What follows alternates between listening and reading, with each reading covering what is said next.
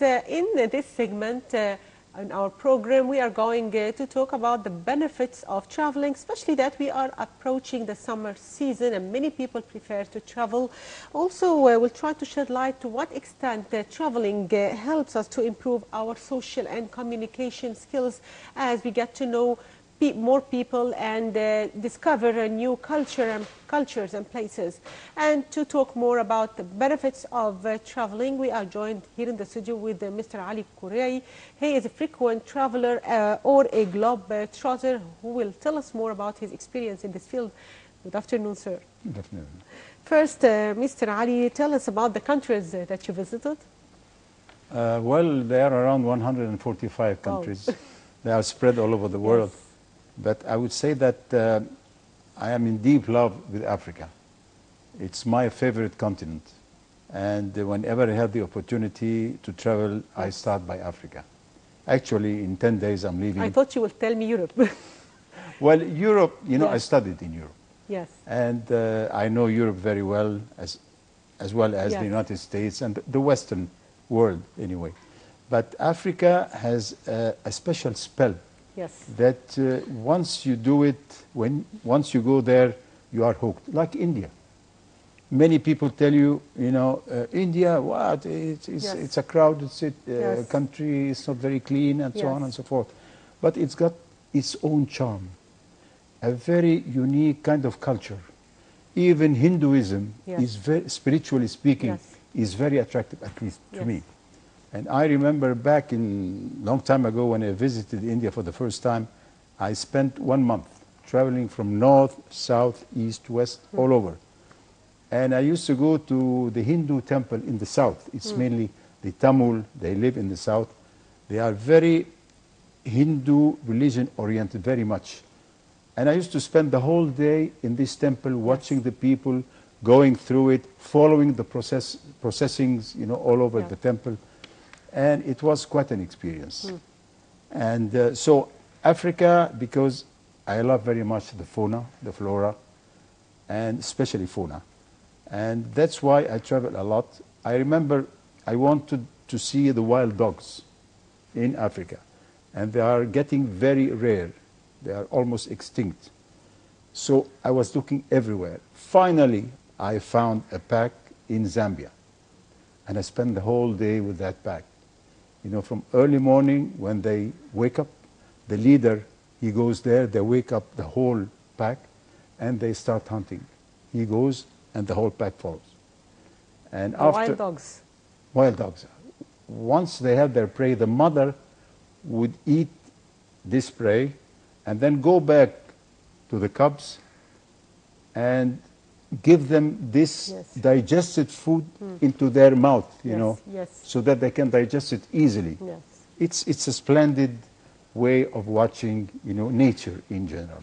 And this is what I like. So what you liked about Africa is nature and the wildlife and the strange animals. And the culture, the African culture, the heritage of the tribes, how it is important and predominant in the daily life of the African in general. That's why it's so difficult sometimes for those people to understand the statehood of their country, because they believe they belong to the tribe and not to the state. It's a matter of time. They will learn, but it will take a very long time, because the kid is born into that tribe. He knows everybody around him. He follows the culture. And then he hears about the state, the central government, and so on. But no practice. They don't see those people. To him, it's a kind of dream. So it's a simple life. It's a very simple life, the life of tribes. You know, the West doesn't understand this specific of Africa.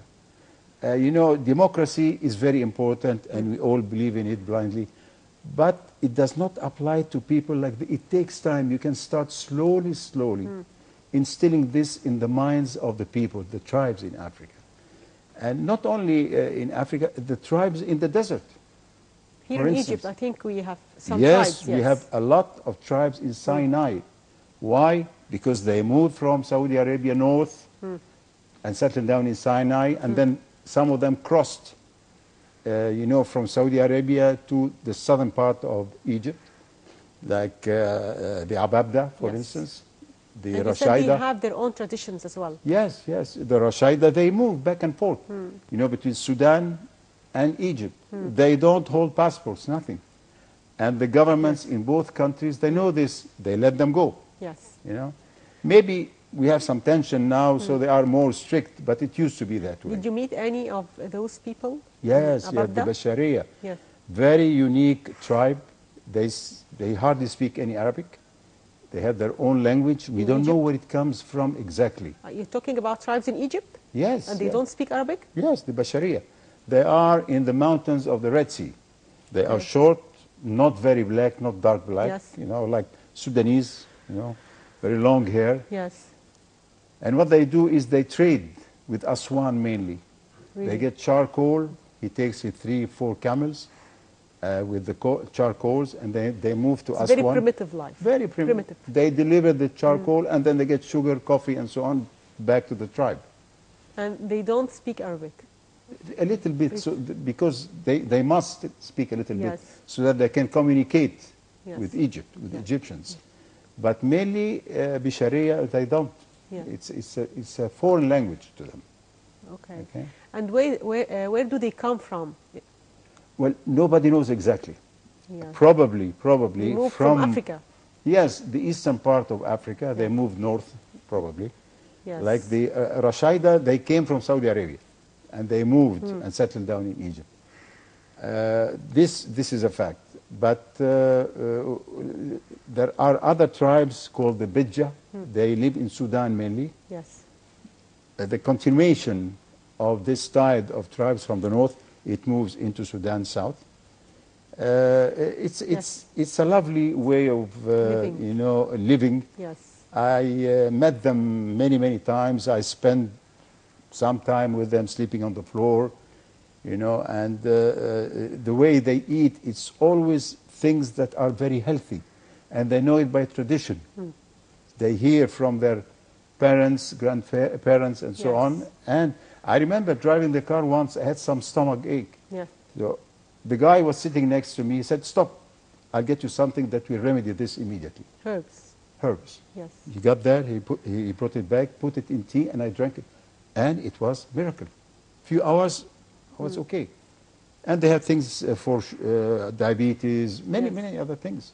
The desert is full of herbs, medicinal herbs, that are very important to human beings and not used enough.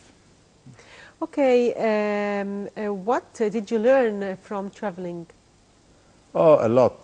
You know, when you meet people, you know, I know exactly from the very beginning that this person has traveled frequently around the world. The way he thinks, he convinces you, how he analyzes things, he is different to the others.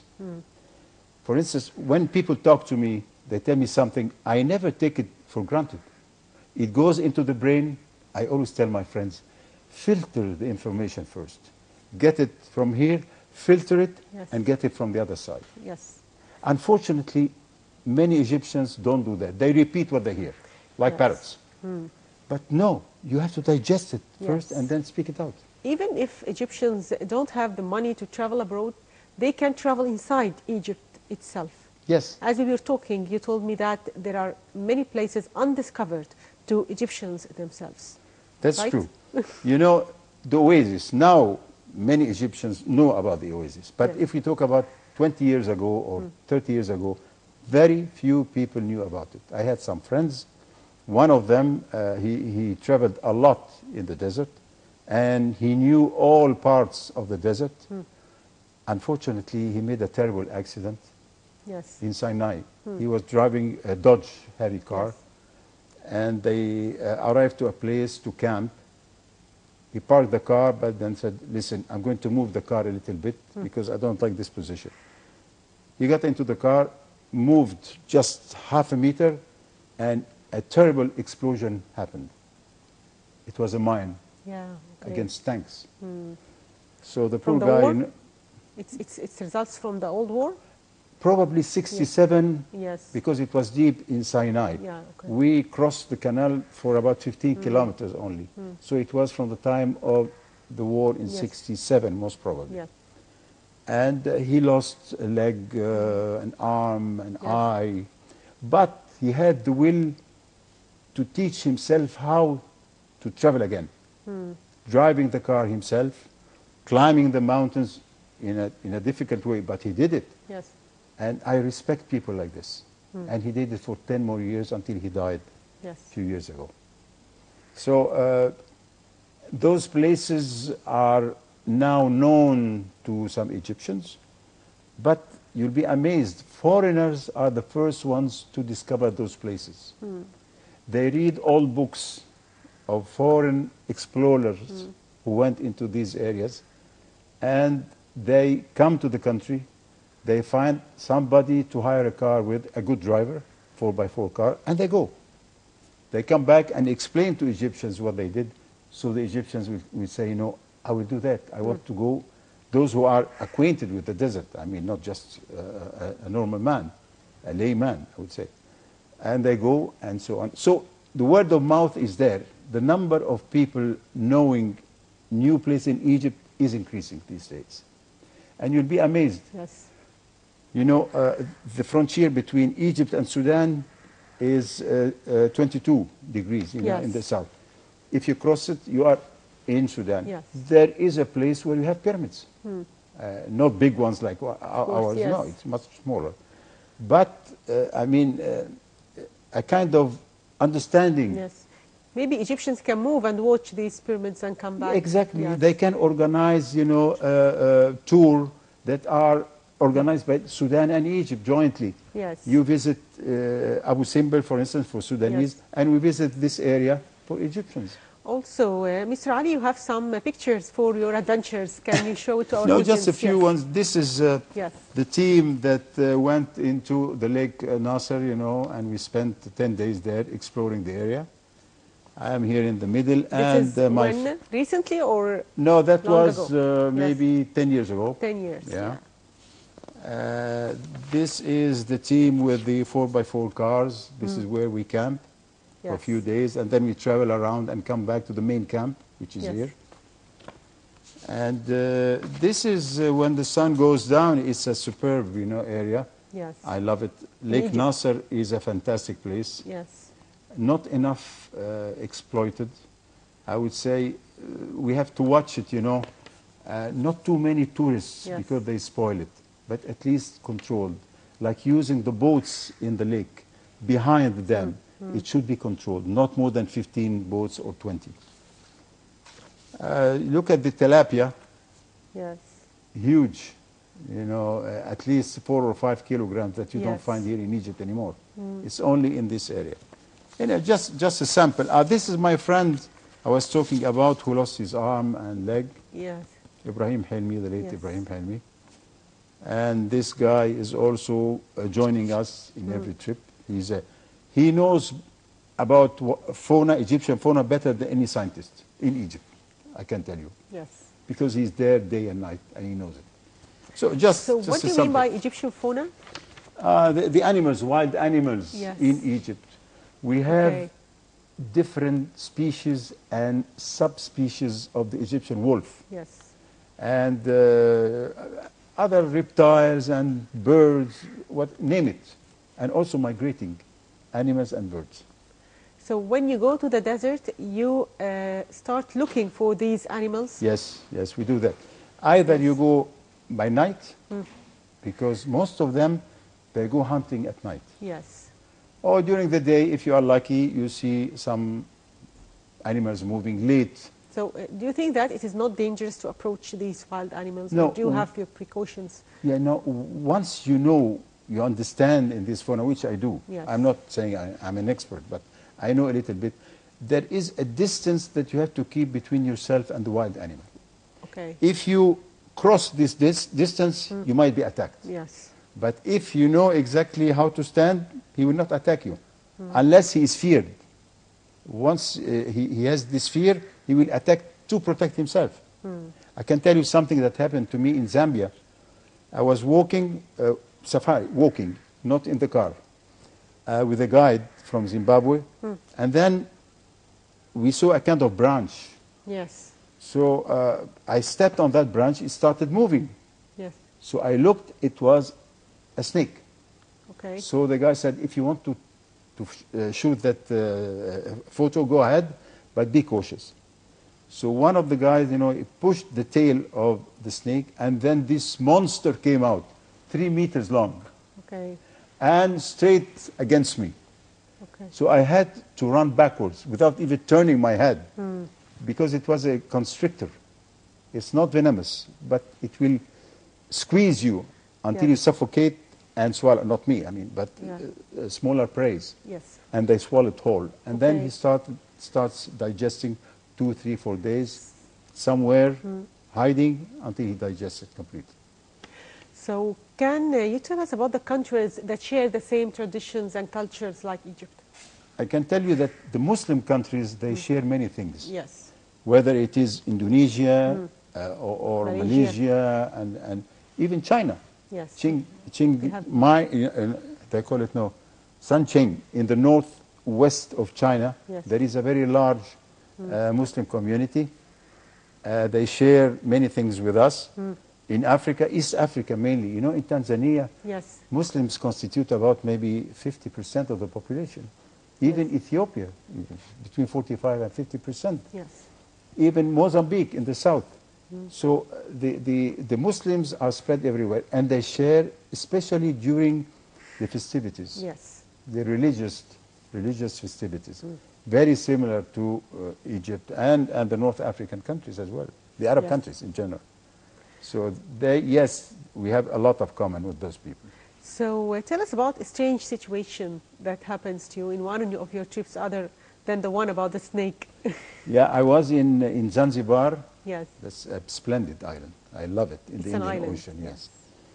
And it was during the Eid, again, religious festivity. And I wanted to film this festivity. So walking on the street was very dark, and I saw a football place field, and lots of light. People were, celebrating their time there. So I decided to go.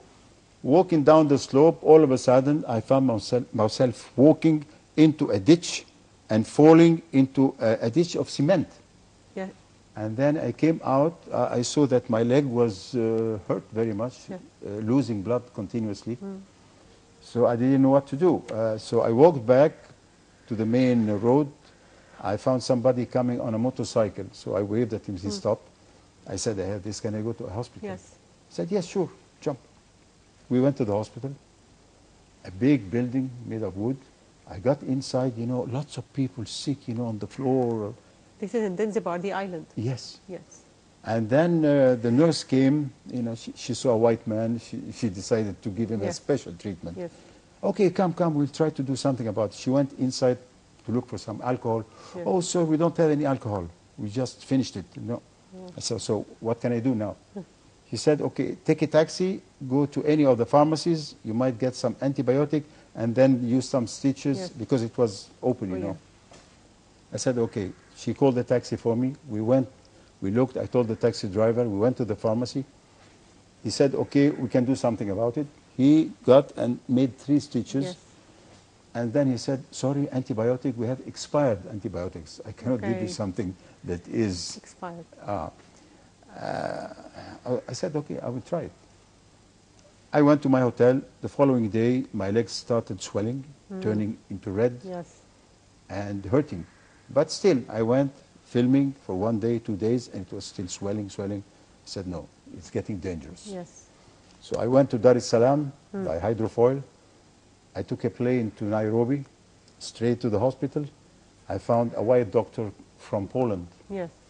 So the first thing I asked him, doctor, is it gangrene or what? Yes. He said, no, I don't think so. Come. He gave me some injections, medicines, I don't know what, and said, okay, you better go home and rest. So next day I took the plane to Cairo. I rested, but it took me almost 2 weeks to heal. Okay. But that was quite an experience. It's not a good experience, but anyway, Africa is good, but I think that it lacks some services. Yes, yes, I know. Yes. They It's like dangerous in this. all. Yes. Yes. The only bad thing about it. So, to what extent investment in traveling is considered an investment in ourselves? Yeah, because you learn new things, Yes. new habits, cultures, people, Yeah. even It's broaden your mind. everything. It's something new. Instead of being isolated in your country, you go out and you learn a lot from those people. And believe me, even uneducated people, you can learn from them because they learn from nature. And this is what you need Yes. from time to time. So, as you are traveling, how do you manage to preserve the environment and the beauty of the places that you visit, especially in Egypt? You know, in general, when you go Yes. to national parks, you have to pay attention to the fauna. Yes. Because if you are driving a 4x4 car and you step on these beautiful plants and you destroy them, especially in the desert, it takes a very long time for those plants to regenerate. And this, you know, you should avoid at any price. Even in national parks in East Africa, this is the same problem. You have to follow the track that has been used for years and years Yes. and avoid going into the plains because you will destroy the grass, you know, the savanna in general. So yes, you must have a certain culture how to enjoy nature without destroying it. Very Yes. important. Also, you're talking about Egypt and the desert. Yes. People who goes to visit these places should keep it clean for tourists when they You know, come. So, when we go to the desert, you know, Yes. the whole group, everybody knows. The following day, when we move out of the camp, yes. everything has to be put on fire. But we leave the rest of the food. Why? Because animals would come and feed on it. Yes. So you are rendering a service to those animals. Yes. But otherwise, plastic bottles and so on, all burned. Yes. You know. So all tourists and Egyptians should take care of these things when they go to camp in the desert. The main thing is the guide himself. Yes. If the guide knows exactly what to do, he will force the people to follow the rules exactly. So the guide is very important and essential, and the Ministry of Tourism should train and select the proper people to work as guides. Very important. Also, Egypt is distinguished by health tourism. So, what's your take on this? I know that in Aswan and the Oasis, they can go for kind of treatment by digging themselves in very hot sand, special sand, many times, many days consecutively to heal. And it gets good results. And there is another spot along the Red Sea in Safaga, Yes. also can be used.